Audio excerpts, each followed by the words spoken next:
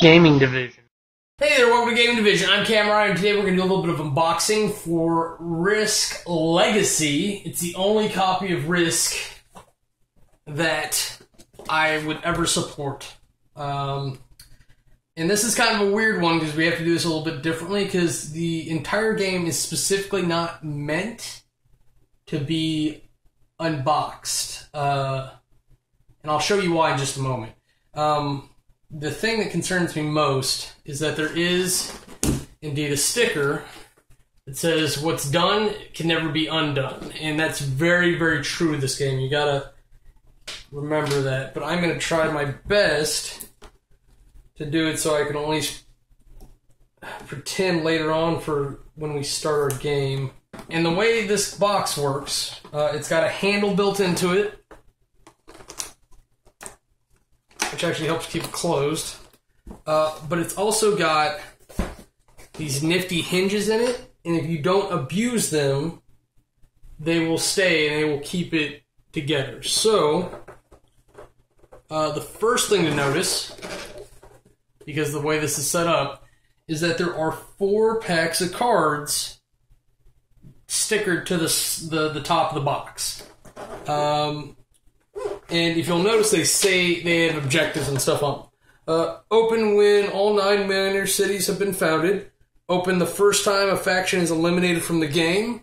Open when one person gets to sign the board for a second time. Open when the world capital mark is about to go on the board. There are special events that happen in this game, and honestly, it is far more exciting than it sounds. Let's say that. The other thing that you see immediately when you open the board, or the box, is the board. All I can see on that side is a shiny bit. And that is the contract on the back. I will read the contract for you. We, the undersigned, take responsibility for the wars that are about to start, the decisions we will make, and the history we will write. Everything that is going to happen because of us. This I will definitely open up because I do want to show off the board. Hopefully I didn't just cut something I shouldn't have. I'm going to finish out with the box before I show the board off. I just wanted to do that while I had it in my hand. Okay, so the next thing, it is a little tough to get this unpacked. It is a big punch-out board. That just has some missiles on the bottom. Those may not be what you think they are. They affect some of the dice rolling. There's a big mediation board. I don't know. It's how you run the card stacks and things that are involved in this game. It helps out a lot. It's fairly easy to manage. I definitely approve of that mechanic. There is one more big punch-out thing, and that has the 5 races, or factions, not because they're all humans, in theory. And then it has a bunch of these star things, and these are used to represent points and accomplish different goals and objectives in the game. You get your nice rulebook. This is actually a really lovely rulebook, and one of the things that makes it special, just like the board, is this sticker sheet. Yes, I said a sticker sheet. You didn't mishear me. I said stickers. This game has stickers. If you're like me, you are horrified at the concept of writing and stickering your game materials. I'm still apprehensive about it, and I've done it before, and I know it works. It's been proven. These go on the board. There are more stickers in places that will go in the rule book. The rules literally change every game you play to a point. So literally, every game you play, regardless of whose copies you got, very well could be completely different. I think it'd be very rare for you to play the exact same game twice. But just for clarification purposes, these are like force field things. These are major cities. These are minor cities. And you can actually name them. These are the number of guys or resources that you get from a city card. These actually go in cards, which you would think would make it a nightmare to shuffle, but it's really not that bad. Try to see if I can get this open quickly without damaging me or the cards. Safety first.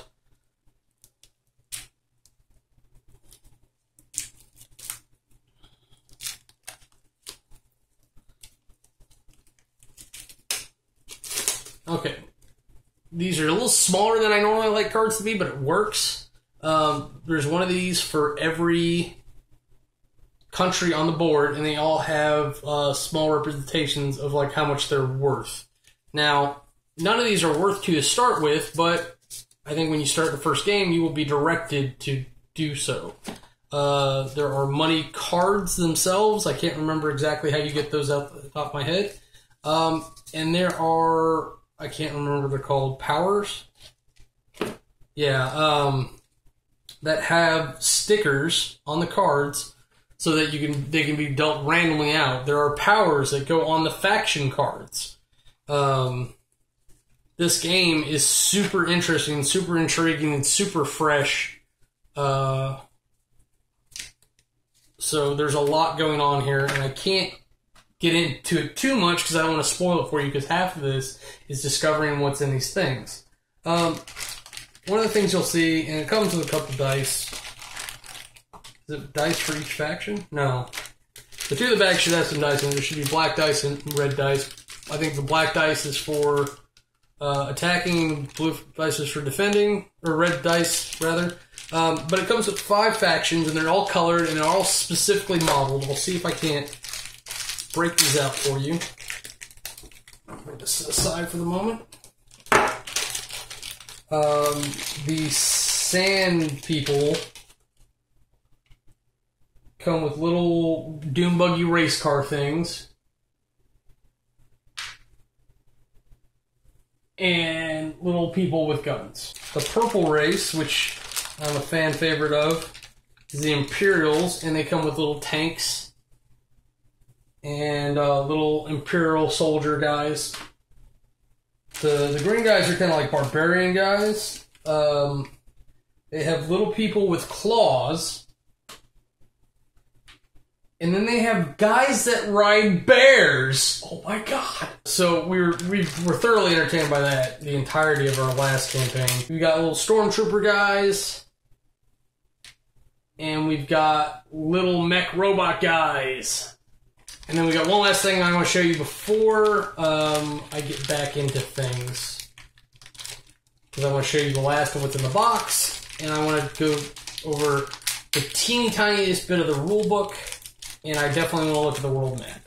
These are the Cybermen guys. Come with little red robot guys. They're not robots, but they're in power armor and they look like Cybermen with rifles. And then they have like these big cannon things. Or if you're really hungry, they look like turkey legs.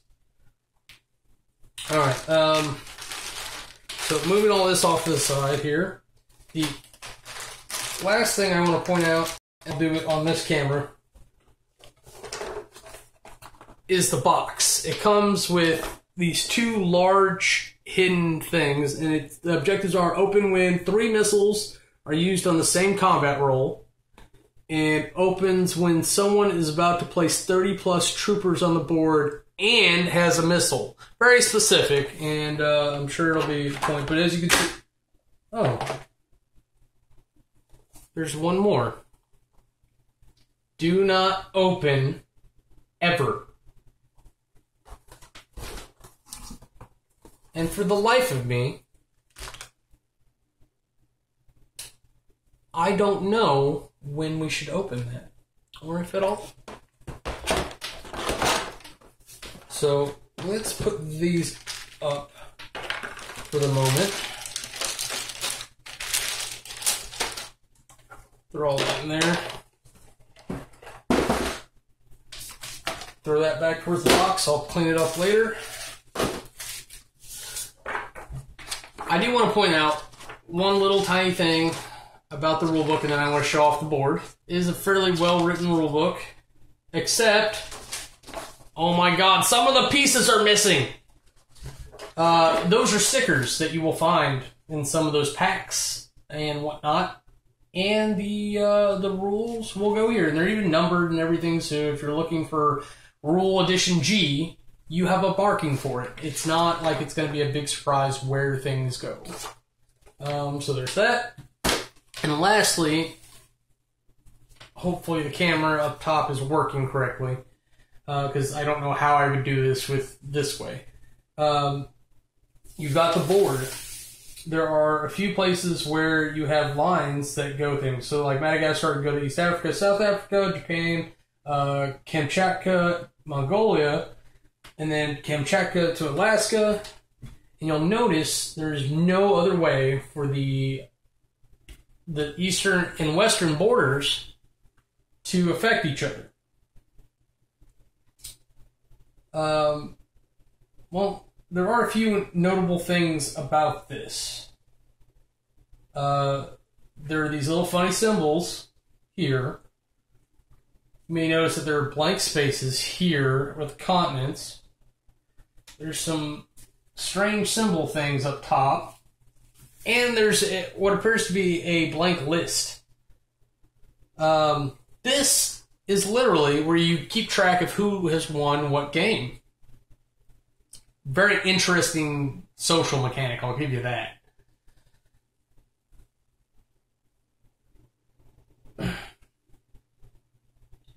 These blank spots here are for people to name continents, and you get bonus points and objectives and stuff for that. It's kind of neat. These individual markings on the countries are for scars and cities. There are certain city-type advantages that will go on the top bit.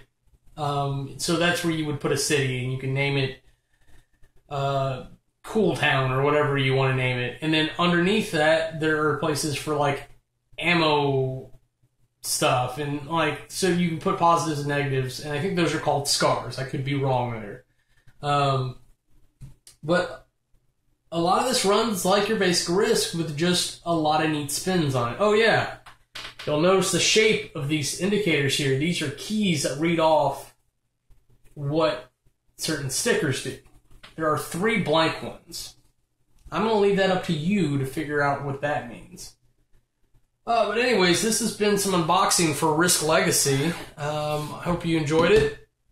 I am Cameron, and that's game over. If you want to see anything else we're up to, go ahead and click the annotations, and they'll take you to our other channels.